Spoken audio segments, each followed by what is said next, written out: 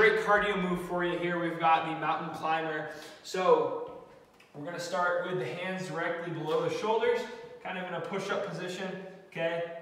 Keeping my butt tight, my back flat.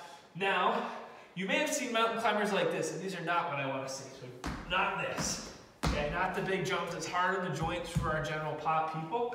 What we're gonna do instead is we're doing taps and then just going a little bit faster. So I'm right here. Okay, a lot less impact, still getting that heart rate up. That is how you do the mountain climb.